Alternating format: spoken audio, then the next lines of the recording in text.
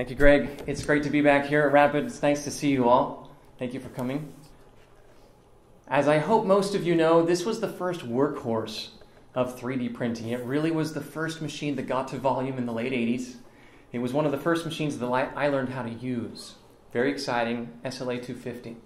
By raise of hands, how many of you have ever used one of these machines? All right, good. I'm in good company then. It was a prototyping machine. All of the post-processing was done manually after the build, and there were virtually no standards at that time which related directly to additive manufacturing. We moved forward 30 years. We've made tremendous progress in terms of cost, reduction in size, availability, but the fundamental architecture of most 3D printers is still a standalone unit off in a box. In that context, I'd like to relate it to computing before the internet. Individual computers were very powerful, but in isolation, they really didn't achieve their full potential. And that is how I see the majority of 3D printing or additive manufacturing now. Each individual technology is normally siloed. They're great technologies individually, but they need interaction with each other, and especially automation with downstream and upstream processes. That's not too concerning, though. If we look at the machine tool world, we look at what was originally separate machines, separate processes, and we look through the convergence cycle we see often in technology, and we see a multitasking machine. And just as a more specific example, I've borrowed some slides from Mazak, who have kindly offered a little bit of their development timeline, where you start with manual machines that are operated by operators, individual machines, and as you progress to the right-hand side of that timeline, you get more and more automated and you combine more and more functions into a single machine. So it started off initially with lathes, and then it moved on to more of a milling machine concept, but that also incorporates some ability to turn. And the driver behind it was really to reduce time and to improve productivity, uptime. And if you have true activity-based accounting, the total cost of manufacture of these parts is much better. And that's really the driver behind multitasking. So, bearing in mind that as a historical framework or context, we now have additive manufacturing, arguably one of the most exciting and advanced manufacturing methods we now have. Ironically then, many times parts come out of these machines only to be worked upon for hours by manual labor in order to finish them. So as we look at that post-processing step, and often CNC machining is required, all of those three, and look at the same convergence tendencies, where does that take us? So that's why I'm here to talk to you about the reason why two heads are better than one in a hybrid additive manufacturing plus CNC machining context. A little quiz for you. What is a hybrid device which has two heads, one for adding and one subtracting, that all of you use or have used in your life? Turn to your neighbor, tell them a one-word answer. What do you think? Awesome. Some of you, this is living proof that a hybrid device can exist with two heads and it is useful. Good. Background concepts. This talk is mostly about metal. It's a lot about machining. If you're totally an additive person, machining is where you take a billet of material, you remove chips from it using cutters, and you end up with what you want. It's a great process, by the way. Hopefully everybody here knows about 3D printing. This is a powder bed fusion context where you take a heat source, laser, arc, E-beam, something else. You often take feedstock powder material or wire or something else and fuse it into parts. If we were to look at metals, this circle is drawn with the largest proportion for powder bed fusion. When you look at three-dimensional parts, powder bed fusion represents the majority of the technology that's in use now. The second place, and depending on how you count it, it might be a third of the installations, are directed energy deposition. I hope you're familiar with powder bed fusion. I will talk briefly about it further along. Same with directed energy deposition, which is essentially 3D welding, right? Often on a robot, often inside an inert chamber. And I happen to be most familiar with laser cladding. There are other types of directed energy deposition, but that's a common example, is using a laser to melt powder as it enters a melt pool. So, background concepts done. This was an advertisement I got through my inbox a number of months ago. And I just wanted to point out that as an industry, if you look at the surfaces on that part, again, this is advertising additive manufacturing, look at the surfaces, you can see some of those surfaces have certainly been machined. The fact that CNC enables additive manufacturing, and particularly additive of metal parts, is often a story that's not emphasized enough, in my opinion. You look at both subtractive versus additive, they've got great strengths. They're complementary, in my view. Machining very agile, very productive, at least from a volumetric standpoint in removing material, very accurate. Additive brings a lot more freedom to it and is far more efficient from a material utilization standpoint. So bearing in mind that virtually all metal parts require some kind of post-processing, often machining, not always, sometimes grinding, sometimes something else, some kind of polishing step, I just emphasize CNC enables additive. They are often used in tandem. Point in case is a Siaki machine here, large vacuum chamber electron beam melting a wire. They do great big parts. They don't even try to get close to net shape. They intentionally overbuild, planning to machine the parts when they're done. Great example, good use case, additive and subtractive, used in tandem, albeit in separate machines. The driver behind it, accuracy and smooth surface finishes, at least topologically. So, as we look at where we're at now in terms of the majority of use of powder-bedded metals, out on the far right-hand side, I've got additive listed. Bearing in mind that's often powder-bed context, you get great complexity, especially internal complexity. The productivity, volumetrically, compared to CNC, is quite low. So over on the left-hand side, CNC highly productive, highly mature, but you're limited in terms of the complexity, at least internally. Hybrid, we believe, fits somewhere in between those two and helps drive toward that upper right-hand corner where you can get cost-effective performance and especially the surface finish and accuracy that you need often for mating parts and can't get in another way. So, as we look at this, trying to figure out where this will end up, our hypothesis, which we believe is now validated, is that for at least some applications, a hybrid machine combining additive and subtractive in the same machine provides advantages and will certainly become a mainstay in manufacturing techniques. The reason, of course, is you get a less wasteful machining process, still with the same accuracy, and you gain the flexibility, geometrical and material freedoms you get with additive. The potential of doing things in a single machine, or the benefits, you have less capital equipment to buy. It takes up less space on your shop floor. You're only programming one system instead of two. Less work in progress, more repeatability, more automation. And maybe most importantly, you get access to the interior of these parts as they're made, whether that's to create the surface finish you want or for inspection or other types of activities. I think it might be most useful for you all to see an overview of what's happened largely based on machining platforms over the last 10 or 20 years. And bearing in mind a lot of you may not follow machining, this is specifically hoping to be helpful to you. I've divided this timeline. Above the line is directed energy deposition. Below the line is powder bed fusion. There have been fewer players in powder bed fusion, so I'd like to start with that. I hope you're familiar with powder bed fusion. You spread the powder out, and the powder is already sitting in place before you use an energy source to melt it. Some of the earliest work was done in the late 90s in Japan on this, combining CNC in process with powder bed fusion. Fast forward to just before 2012, where we really saw the emergence of a commercial product with Matsura's Lumex machine. This is a video of it working, and as you watch it move, you see it spreads the powder, it fuses the layers, melts those layers, and then intermittently it will come in and machine those layers as you go, so that by the time you're finished, you pull a part out of that machine which does have a machined surface finish on it. So arguably a complete part, a net shape part. They released it in North America. They announced that just at the very end of 2013, early 2014. I was fortunate to be on their stand recently, and they allowed me to take some photos. Internal complexity is really the strength of this process. You can see I'm holding in one of the hands, certainly internal complexity that's not easily achievable by machining. Looks very reminiscent of powder bed fusion, but with smooth surfaces. So last November, Sodok announced and showed a machine that's very, very similar to that. Same concept, powder bed fusion with integrated milling.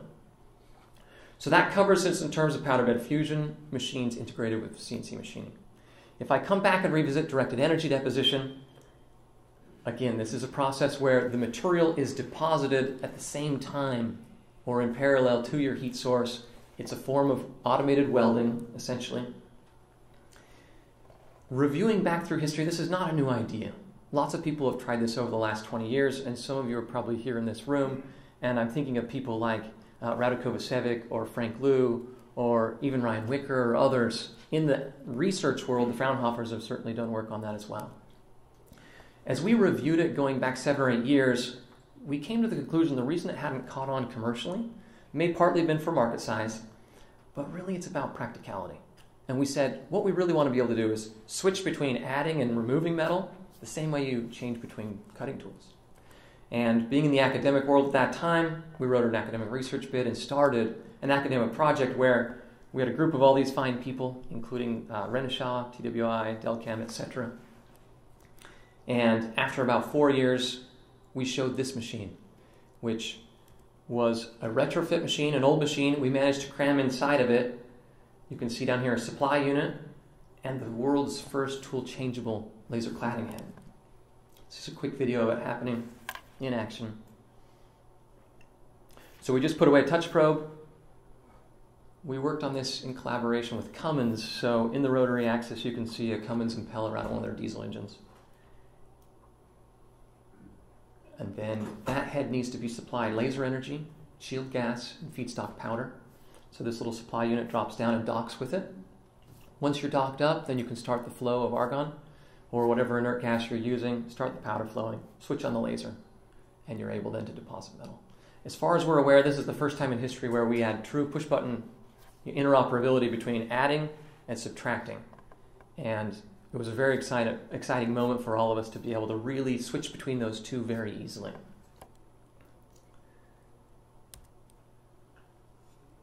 You can see that we worked on a variety of parts, aerospace blades, as well as impellers and other things. Repair was one of the early markets we targeted because they're already accustomed to doing an additive and a subtractive step, albeit normally often in a manual context.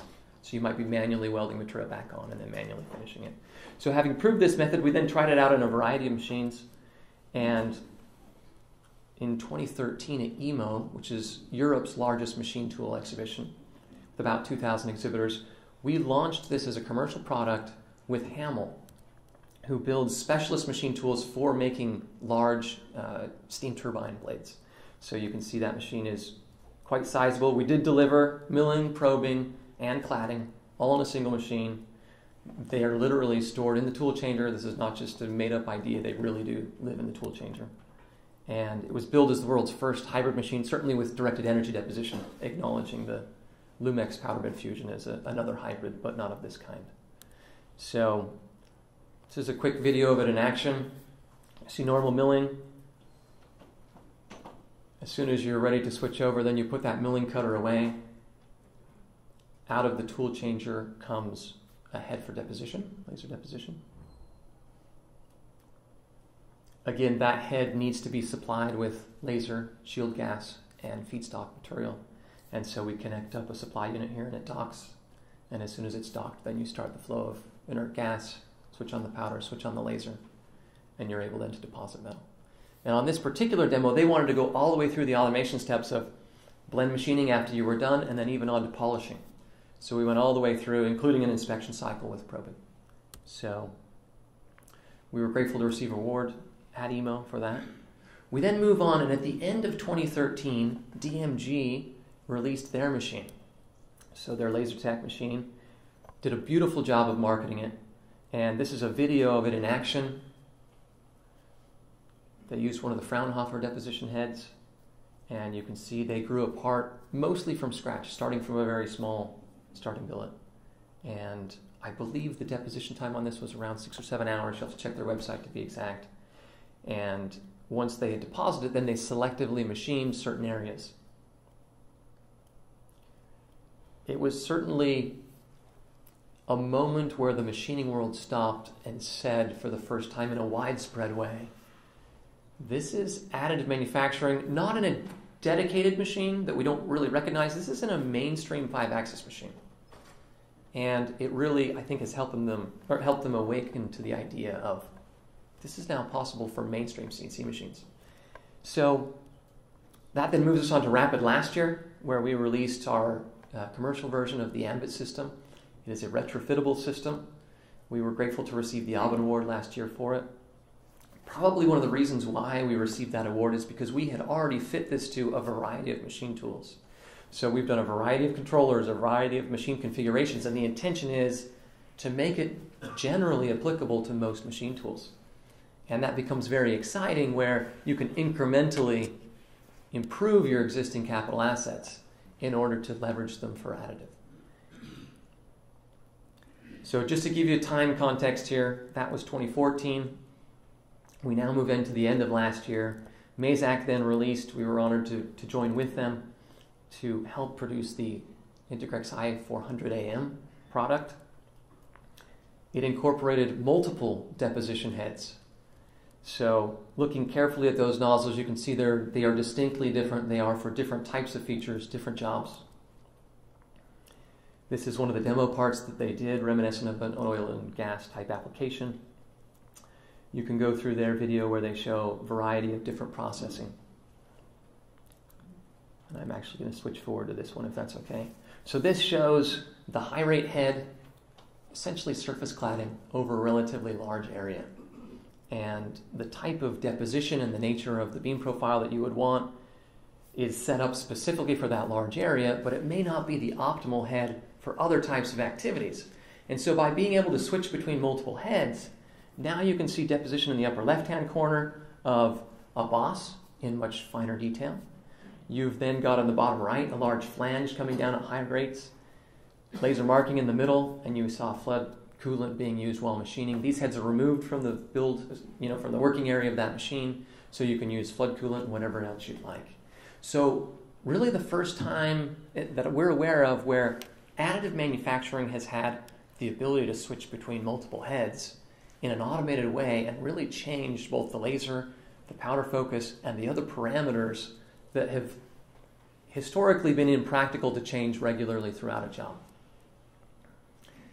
The deposition there was Inconel. That's about a 1/2 inch wide flange, so a substantial amount of Inconel onto a stainless steel shaft. I'm going to take a little aside for a moment and talk about the ability of scaling. Additive manufacturing for a long time in planar layers has been sort of held hostage by this. I need to deposit my material. I'm doing that in layers. The result is a stair-stepped effect on that surface. And so it's a little bit hard to scale. If you try to increase productivity, your surface finish gets worse. So you're in this dilemma of, I'm going to have something that's sort of halfway in between what I need. Last year I showed this picture on the right showing the ability to switch between multiple spots and multiple laser profiles. And people say, yeah, but optical energy is really easy to reshape. You could probably do that with one head. And that may be true. So is it really necessary to switch heads? And my answer to that is, while this is ideal and can easily be done with multiple heads and may also be done with a more sophisticated single head, what else are you going to put on these heads? And as we stop and look at the particular nozzle configurations, that's a lot harder to change on the fly mid-job. So my take on it is that one head does not fit all when it comes to different jobs. And as we look at these different heads and say, okay, essentially we're using a tool holder as an automation solution now. So what else do you want to put on it? My answer is a whole range of things. Because we're developing that microstructure as we go, historically in machining, you already know the microstructure because it's set in the billet when you buy it. So now we want to be able to assess not only the outside surface, but even maybe the subsurface of what's being deposited. And we've seen some great talks here already about internal subsurface inspection and other things, and I believe we will see a range of tools implemented. And if you're in a gantry machine, great, you've got a long length, you can put those tools along. But as the number of tools and the types of tools becomes more diverse, you run out of space. So I believe the ability to change between multiple heads is essential for certain types of processing. And that's really the crux of where our IP lies, is in that multiple head change. Now, resuming back our historical discussion, at Euromold in 2014, so the end of last year, Cyberman also released a hybrid product. This is a wire-fed laser cladding unit. The MFG meeting in March We were fortunate to be awarded a recent prize, and I apologize if you've seen this picture too much around the stand, around the exhibition. Just last month, WFL also announced that they have a hybrid machine, and not only do they have a hybrid machine, they're using a 10 kilowatt laser, which sets a new benchmark for power inside of the machine. What you do with all the heat that's generated there is yet to be fully disclosed and seen, but Optimec are also rounding out the final developments and finishing touches on their America Makes Award, also trying to create a retrofittable solution for their lens systems. So that gives you the context in terms of directed energy deposition. For completeness, I'll give you just a couple others. Permalink has a very large machine going back to development starting in 2007. It's what I would call cold spray. It's not really cold, but it's forcing metal particles at a substrate at high velocity. They compact, and they have quite high deposition rates.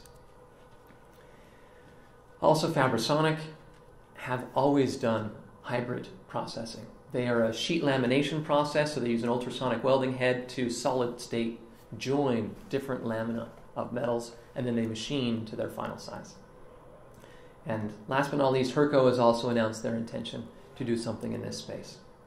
So that leads on to a whole raft of applications, which is an entire talk in and of itself. But let's just pause for a minute. Really, the message for you today is, what does all this mean? And my assessment is, by my count, there are now more, or at least the same number of hybrid machine producers as there are powder bed fusion producers in AM. And by the end of this year, when we see the large machine tool shows, I believe there will be a significant margin of the number of hybrid producers exceeding powder bed fusion machines. Years ago, I had to write something on the bottom of our letterhead. I decided to write, "The time for CNC to be a spectator to the developments of additive is past." And I believe what we are seeing now is the fulfillment of what at that time was an aspirational statement. We do indeed see that this convergence cycle that has typified machine tools can also be seen in additive. It creates hybrid devices which we believe are useful. And no longer do you need to look at things and say, oh, this is an additive part, this is a CNC part. You can actually drop that down now to a feature-by-feature level and say, this feature makes sense to be additively made. This makes sense to be made by CNC machining. So it's more of a slider. You get to choose whatever you want. It's digitally driven. You can change on the fly. You choose what's best for those features on that part. Thank you very much for your time today. It was a pleasure to be with you.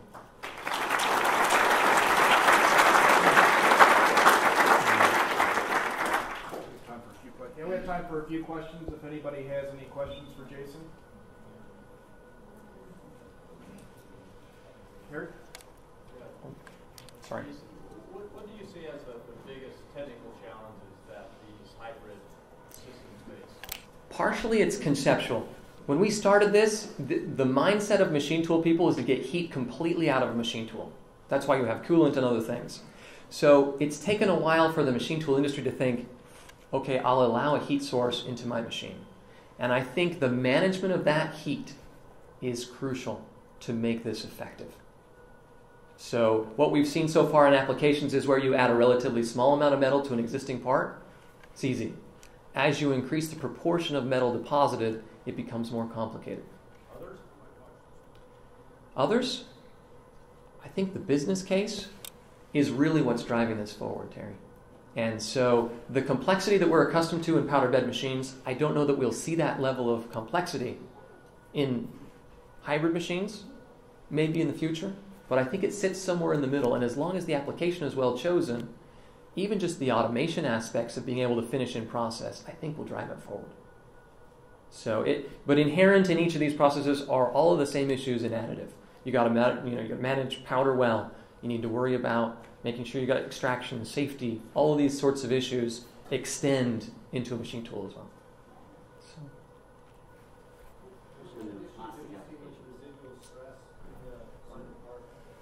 I have two questions. The question in front was, what about polymers? We have seen a few people show different polymer ideas. We have a little bit in development ourselves, but there's nothing for sale as far as I know. Herco's probably been the most forthright in saying, this is what we intend to do. One last question. Okay, in the back. What kind of issues have you seen with residual stress in the end resulting parts? This is the very issue I was addressing with Terry's comment, which is where you have a large heat input, especially with these higher power lasers, and you're depositing lots of metal, there is certainly residual stress, and how do you handle that? And our short answer is, on applications where you're doing dimensional restoration or cladding, where it's a relatively small amount of material relative to the part you're adding onto, it's not an issue, or not a very big issue. As you then grow parts from scratch, if it's thin-walled and symmetrical, you can do it. When it deviates from thin-walled and symmetrical, it becomes more complicated. And I think we're really seeing right now the need for additional analysis of what that distortion will be prior to building in software that's under development in a variety of places, but not available yet. All right, I know there might be a few other questions. Jason, you'll be hanging around, so by all means, head Jason up. Thank you very much. That was a great discussion.